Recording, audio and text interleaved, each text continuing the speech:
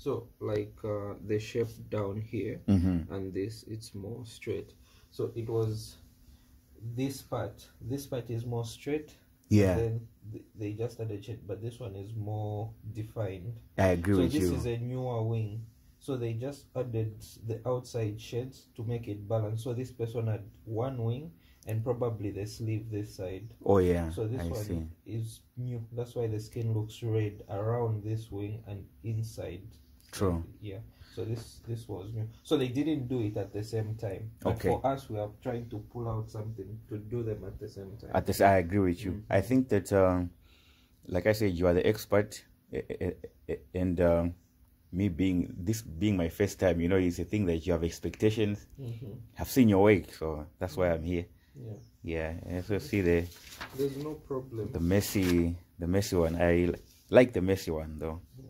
Yeah. So we didn't want to like put a lot of shades. If you saw the picture you sent was a dark one. It was dark, yeah. So I tried to avoid the dark shadings a lot. Because on skin it's different. When you heal, the tattoo becomes darker. It becomes darker? Yeah. Okay. I see. That really does make sense. So I guess that we can. So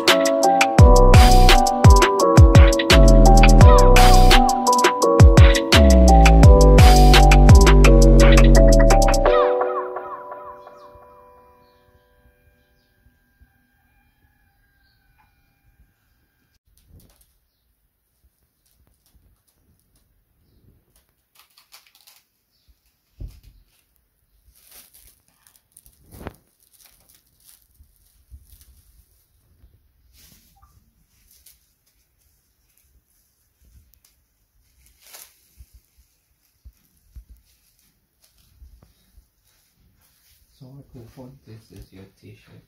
The t-shirt, huh? Yeah. Okay. How long does it stay on? 2 hours. Okay.